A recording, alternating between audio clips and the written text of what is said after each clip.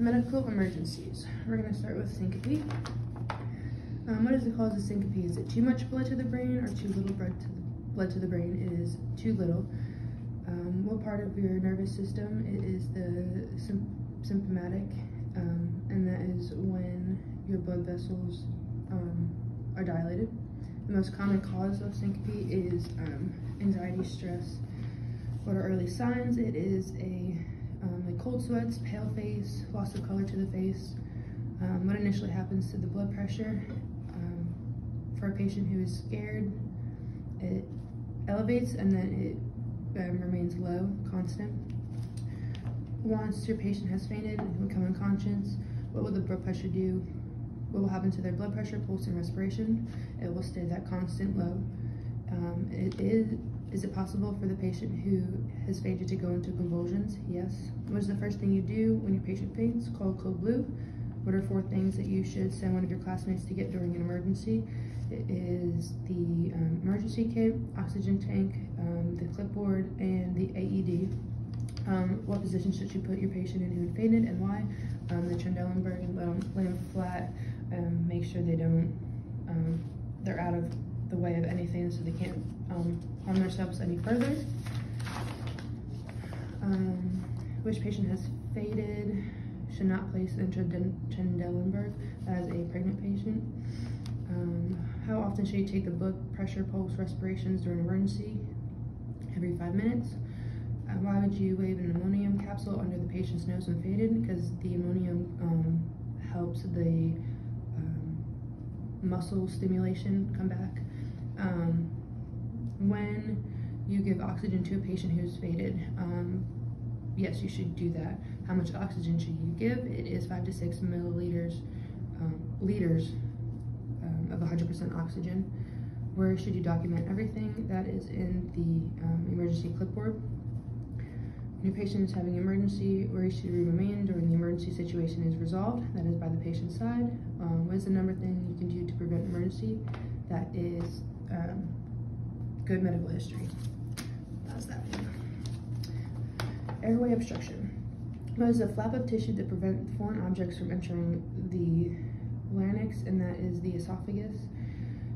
How do you distinguish partial airway obstruction and complete airway obstruction? Partial, they can wheeze, there's some partial air going through, complete, they're not. If the patient is deprived of oxygen for 4 to 6 minutes, what is likely to occur? Brain damage. What are some symptoms of complete airway? Can't breathe, loss of color, panicking, pupils or their eyes get like really red. Can a patient lose consciousness as a result of an airway obstruction? Yes, they can. An airway obstruction should occur on your patient. What's the first thing you do? Call code blue.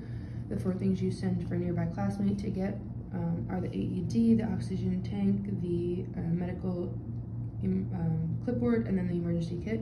If your patient has an airway obstruction and still can cough, should you try the Heimlich?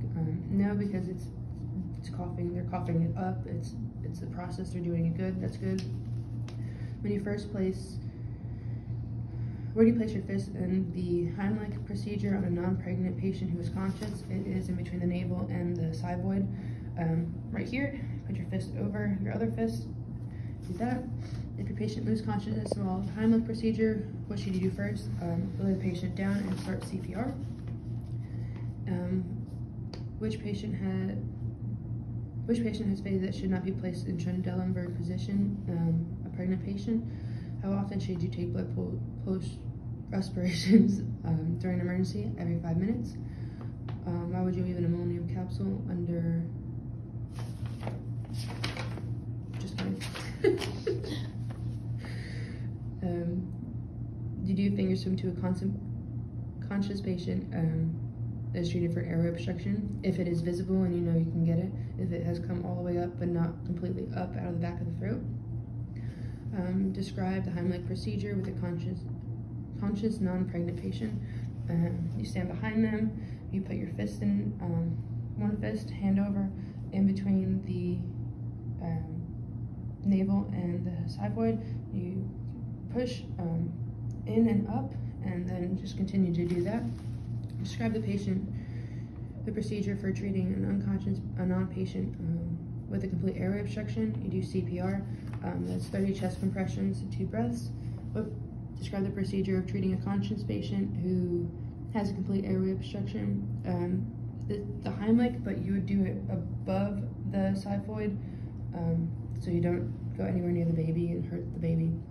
Describe the treatment for a non-conscious patient, pregnant patient with a complete airway block. That would be the CPR. But you would just make sure when you do your chest compressions, you do it in the proper position so you don't hurt the baby, harm the baby. Where you document everything, and that is in the medical records or the records of emergency and in their patient notes.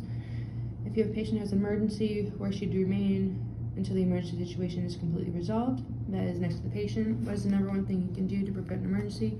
Take great medical history. All right, hyperventilation. Do your respirations increase or decrease when a patient is hyperventilating? They increase. Which patient is most likely to hyperventilate? A child or an adult? It is an adult. What stimulates a breathing reflex of a normal patient? That is the lack of CO2. Patient begins hyperventilating. They are exhaling large amounts of what? That is CO2. If not treated, what will happen to the patient who is hyperventilating? They will faint, go unconscious. Patient is hyperventilating. What becomes low? Their blood oxygen level or their blood carbon dioxide level. As their blood carbon dioxide level. What causes patient to hyperventilate? It is stress, anxiety. What are some symptoms? Signs and symptoms? It is deep, fast breathing, wheezing, just all anxiousness. What are 4 things that you should send your classmate to do during emergency to get? That is the AED, the emergency kit, the oxygen tank, and the emergency clipboard. What positions should you place your patient who is hyperventilating and why? That is just sitting up and down because it opens your airways up completely.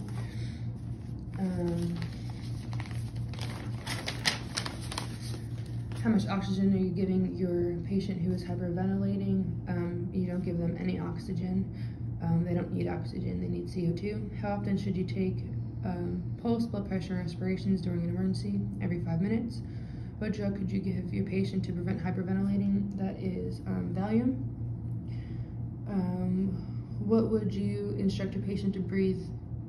How would you instruct your patient to breathe when hyperventilating? Either a paper bag, 4 to 10 breaths per minute, or in their hands if you don't have a bag to help contain the CO2 so you can get back into their system to slow it down. What is the normal dose of Valium? Is given to help nervous, apprehensive patients who overcome fear of the dentist. It'll be 10 milligrams per. You do it like 1 hour before you get to the dentist, and you have to have them have a driver, anxiolysis, make sure that they do beforehand and all of that, so it kicks in by the time they get there. Once you document everything that happens during an emergency, that is in your emergency records of emergency patients and the notes. If your patient is having an emergency, where should you say remain during the emergency situation? That is by their side. And what's the number thing you can do to prevent emergency? And that is to take good notes to health histories. Asthma. Does asthma cause the bronchioles of the lungs to dilate or constrict? It's constrict. Does asthma increase or decrease the mucus production with the bronchioles of the lungs? It is increase. What are some allergens that can stimulate an asthma attack? There's like for dental, it'd be like latex and other allergies like that. For regular, it'd be like pollen, dust, animal dandruff, food, and such like that. Can stress of the dental office cause asthma attack? Yes. What effects does an asthma attack have on blood pressure? And that is to increase. What are common drug names used to treat asthmatic attack? That is albuterol. What does an asthmatic typically have more trouble inhaling or exhaling? That is inhaling. What is the first thing you should do when your patient is having an asthma attack? It's called Code Blue. What are 4 things you should send your classmates to get? That is the AED, the oxygen tank, the emergency kit, and then the medical emergency clipboard. What position should you have your patient who's having an asthmatic attack place and why? And that is just straight up and down, like hyperventilating, so all the lung is open, there's nothing kind of like constricting them from breathing. May you give oxygen to a patient who is having an asthmatic attack? Yes. And how much CO2 should you give? It is 5 to 6 liters of 100% oxygen. How often should you take pulse, blood pressure, respirations during an emergency? Every 5 minutes. If your patient indicates history of asthma, what questions should you ask them? When's the last time you've had an asthmatic attack? Did you bring your inhaler with you? And then what triggers it? Can exercise stimulate an asthmatic attack? Yes. What are some common symptoms of a patient who is having an asthmatic attack? They start sweating, they can't breathe, they like wheezy type feeling, and they start getting a little bit panicky. Where should you document everything that occurs during an emergency? And that is in the medical clipboard and in the patient's notes. If your patient's having an emergency, where do you remain until the emergency situation is completely resolved? That is next to the patient. What is the number one thing you could do to prevent an emergency? And that is to take good health history.